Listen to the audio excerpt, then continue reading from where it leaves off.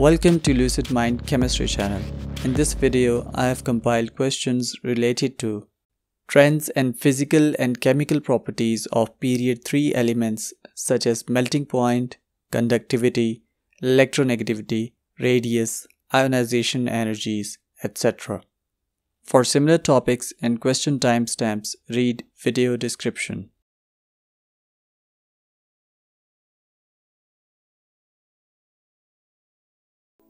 Question 12. X and Y are two elements in the period 3 of periodic table. They combine to form compound Z.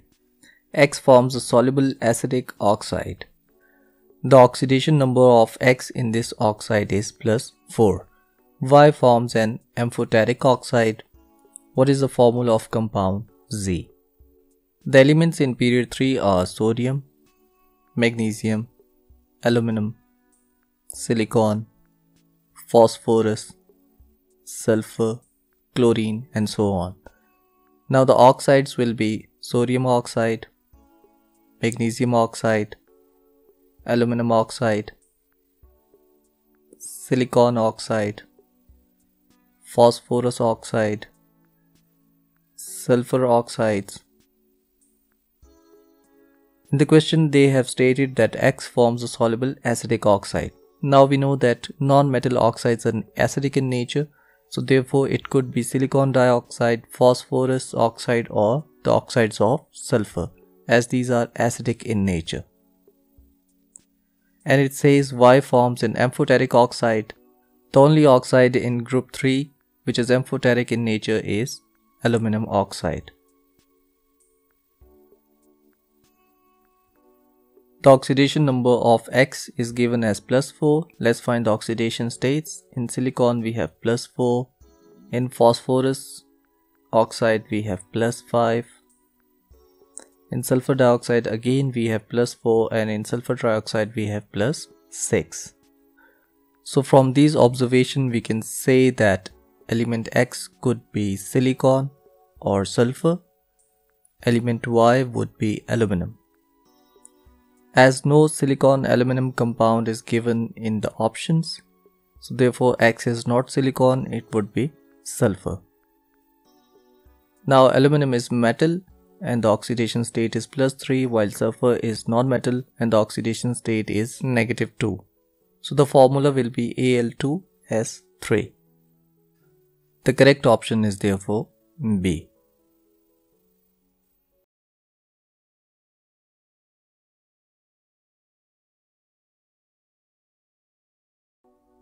Question 35. Which rows correctly show the relative electrical conductivities of the sets of 3 period 3 elements? We know that in period 3 sodium, magnesium, aluminum, silicon, phosphorus, sulfur, and chlorine are present. Among these metals, sodium, magnesium, and aluminum, the electrical conductivity increases along the period. This is because sodium can lose just 1 electron, magnesium can lose 2 electrons, and aluminum can lose 3 electrons. So increasing the number of electrons also increases the conductivity. Silicon is a semiconductor.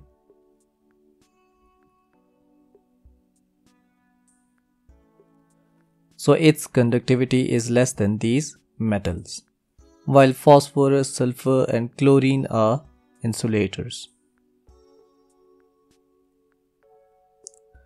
Moving towards the option, in 1 sodium has the greatest conductivity. It is more than silicon and silicon is more than chlorine. So we can see that chlorine is insulator, silicon is semiconductor, and sodium is a metal. So 1 is true. In second we can see aluminum, then magnesium, then phosphorus, as aluminum is more conductive as compared to magnesium and phosphorus is insulator. So therefore this series is also correct. Option 3, sulfur is greater than silicon and silicon is greater than phosphorus, as sulfur is an insulator, so therefore 3 is incorrect. Both option 1 and 2 are correct, therefore answer is B.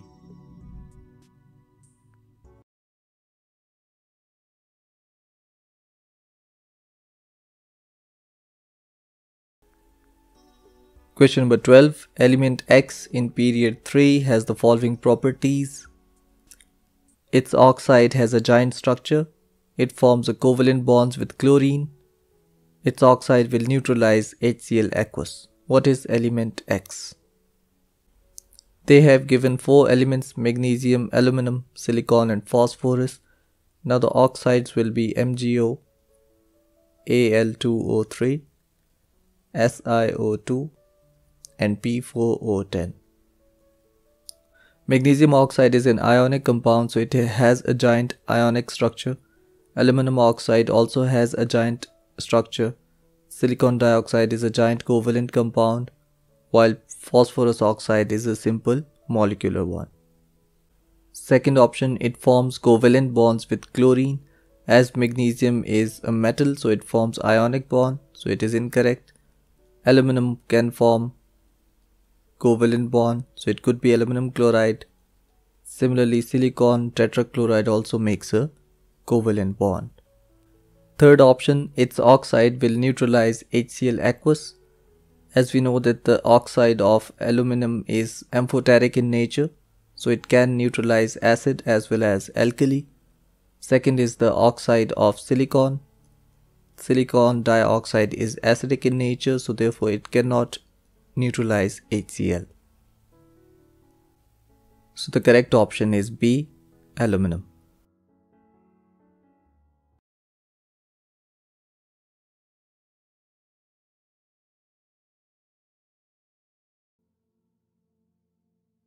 Question 13. The relative melting points of 4 consecutive elements in periodic table are shown in the graph. The elements all have proton numbers less than 20.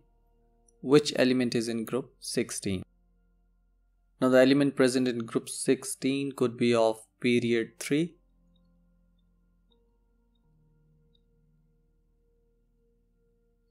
As in period 3 we have sodium, magnesium, aluminum, silicon, phosphorus, sulfur, chlorine and argon.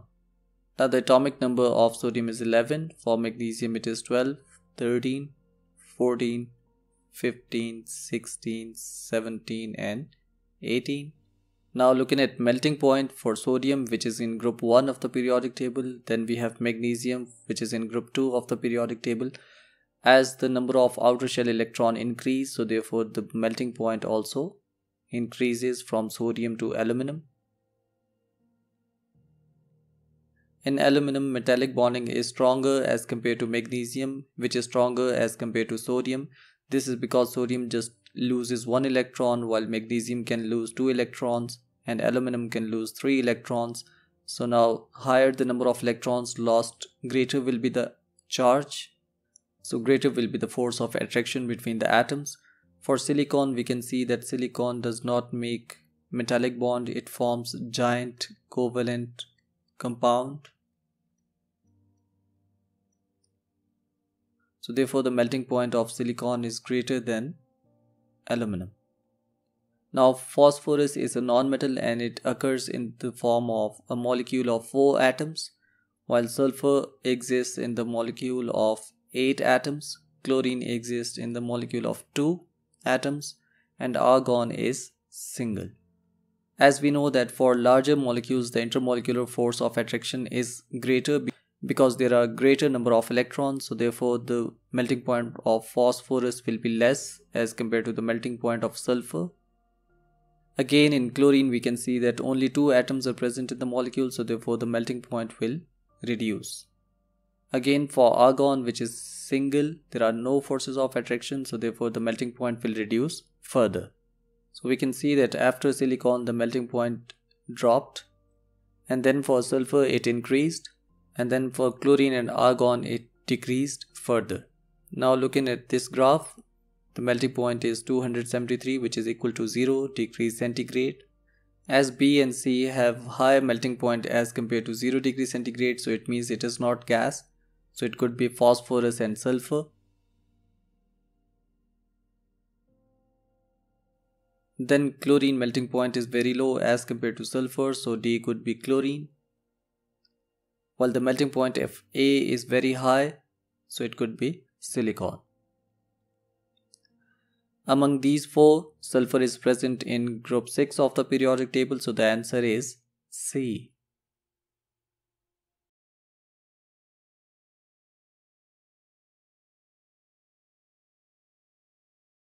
Question number 14. Elements D and E are both in period 3.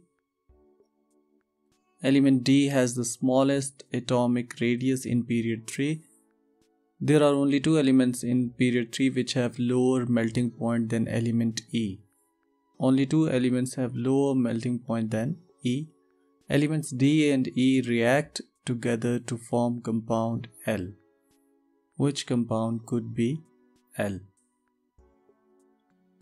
In the question, they have given that element D and E react together to form compound L. It means that they are reactive substances, so therefore it is not from group 8 in the periodic table. Because group 8 consists of noble gases that are unreactive. The second point is that element D has the smallest atomic radius in period 3. So we know that in the periodic table what happens that the atomic radius decreases along the period. Atomic size decreases. This is because of the increase in nuclear charge and the number of shells remain constant. So apart from group 8, we just have one element left, which is chlorine. So element D could be chlorine, because chlorine has the smallest atomic size in period 3. So D could be chlorine. Let's find out about E. In the question, it says there are only two elements in period 3 which have a lower melting point than element E. So let's find out the trend in melting point. We can see that in period 3 what happens that the melting point increases from sodium to silicon. This is because of the stronger intermolecular forces of attraction or interatomic forces of attraction. And then we can see that the trend is decreasing from sulfur to argon.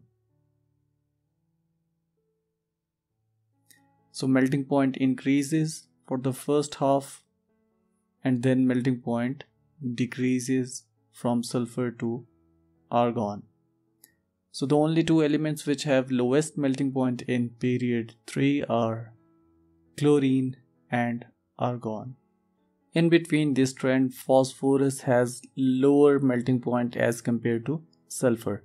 This is because phosphorus exists as a molecule of 4 atoms while sulfur exists as a molecule of 8 atoms. And we know that when the number of atoms increase, the size of molecule increase, and when the size of molecule increase, the intermolecular forces of attraction or van der Waals forces also increase. So therefore phosphorus melting point is lower than the melting point of sulfur. So element E could be phosphorus. Now phosphorus and chlorine, D and E, both react together to form a compound called PCl3, phosphorus trichloride. So therefore the answer is D.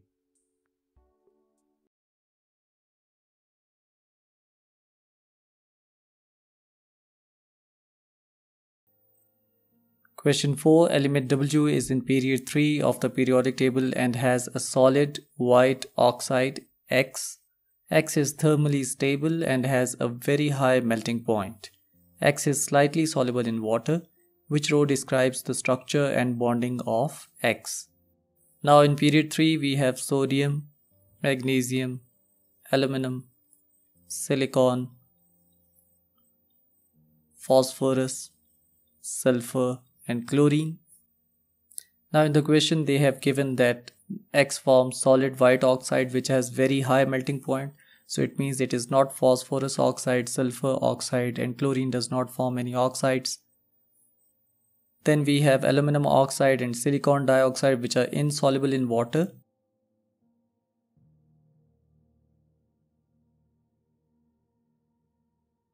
While X is slightly soluble in water, it means it is not aluminum or silicon. So now we have sodium and magnesium left. Both sodium and magnesium are metals. So with oxygen they form ionic bond, so it must be ionic bond.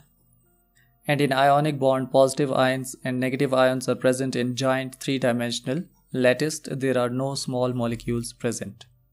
The answer is therefore C.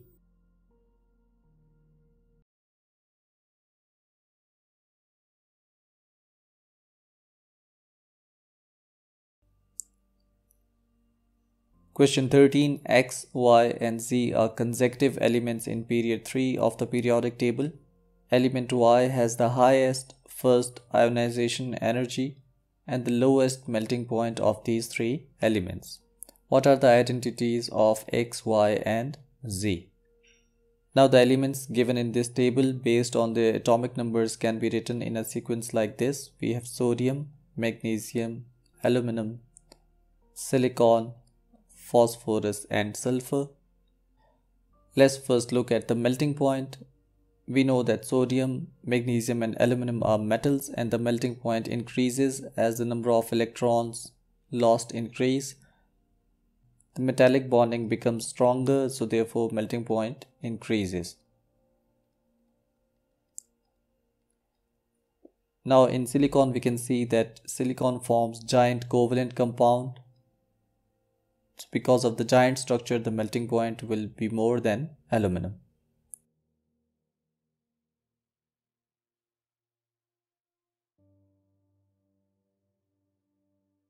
Now phosphorus occurs in the form of small molecules made up of 4 atoms and sulfur in the form of atoms of 8. So the melting point will drastically decrease in phosphorus and increase a little bit in sulfur. This is because phosphorus has less intermolecular forces of attraction as compared to sulfur. Now in general, ionization energy increases across the period. This is because the atomic number increases and also the electrostatic forces increase. The atomic number of silicon is 14, so we can write the electronic configuration 1s2, 2s2, 2p6, 3s2, 3p, x, 3py, and each has 1 electron. Similarly, for phosphorus 15, we can write the electronic configuration 1s2, 2s2, 2p6, 3s2, and then we have 3 single electrons in each p orbital. Similarly, for sulfur, we can write electronic configuration as 1s2, 2s2, 2p6, 3s2, and then in 3p orbitals we have 4 electrons, in which 2 electrons are present in px, 1 in py and 1 in pz. Now the ionization energy will increase from silicon to phosphorus as the atomic number has increased, but from phosphorus to sulfur the ionization energy will decrease. This is because this electron is removed first and there is spin pair repulsion present. Due to this repulsion between these electrons, the energy required to remove electron will be less.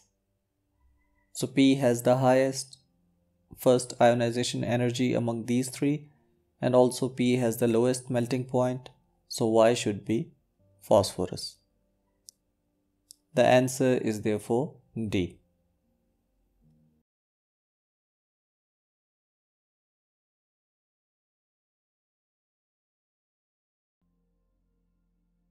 Question 14. X, Y and Z are 3 elements in third period. X reacts with chlorine to give a liquid product. Y reacts with chlorine to give a solid product that dissolves in water to give a solution of pH 7, which is neutral. Z reacts with chlorine to give a solid product that dissolves in water to give a solution of pH 6, which is slightly acidic. Which elements are good conductors of electricity? Now in third period we have sodium, magnesium, aluminum, silicon, phosphorus, sulfur. X reacts with chlorine to give a liquid product. It means X is not sodium, magnesium or aluminum because these three are metals and they give solid product with chlorine. So it could be silicon or sulfur as they form liquid product. So silicon and sulfur are bad conductors, so therefore it is not X. Y reacts with chlorine to give a solid product that dissolves in water to give a solution of pH 7. Now sodium forms sodium chloride, which gives a solution of pH 7.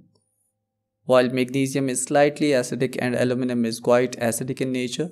So therefore Y could be sodium, and sodium is a good conductor, so therefore it could be Y. Z reacts with chlorine to give solid product that dissolves in water to give a solution of pH 6. The only component that gives slightly acidic solution is Mg, as it forms magnesium chloride and its solution is slightly acidic, pH of about 6.5. So therefore magnesium is a good conductor, so it should be Z. As both Y and Z, which are sodium and magnesium, are good conductors, so therefore answer is B.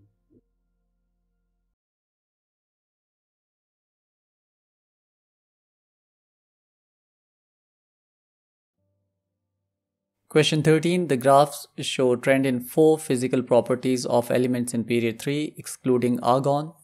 Which graph has electronegativity on the y-axis? Now electronegativity is the tendency of an atom to attract a shared pair of electrons towards itself. For example, when hydrogen and fluorine they make a bond, fluorine is more electronegative, so this pair will be attracted towards fluorine.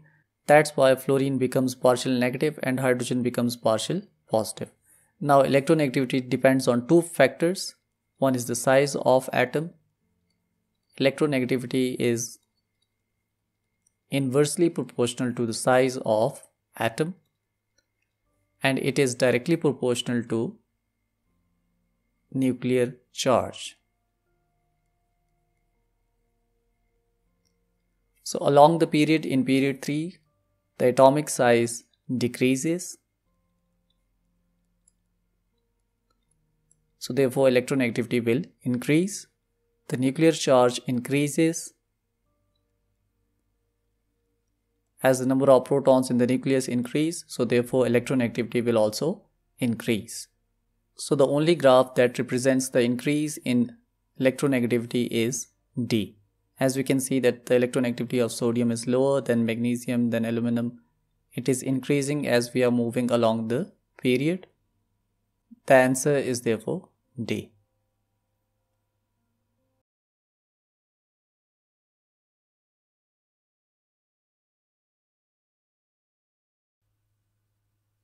Question 12. The melting points of period 3 elements phosphorus to argon are shown in table. We have 317, 392, 172, 84.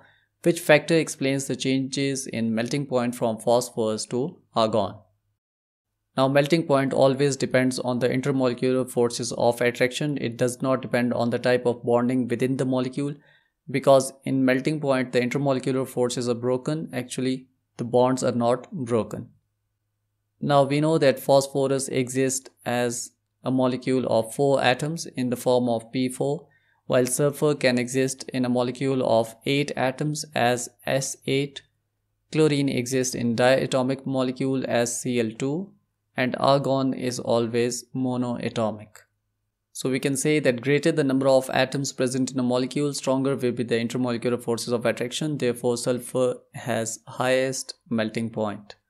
And as argon is singular monoatomic, so therefore its melting point will be lowest. A. The changes in electronegativity from phosphorus to argon.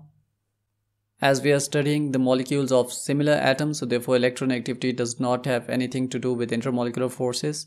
Part B. The changes in first ionization energy from phosphorus to argon.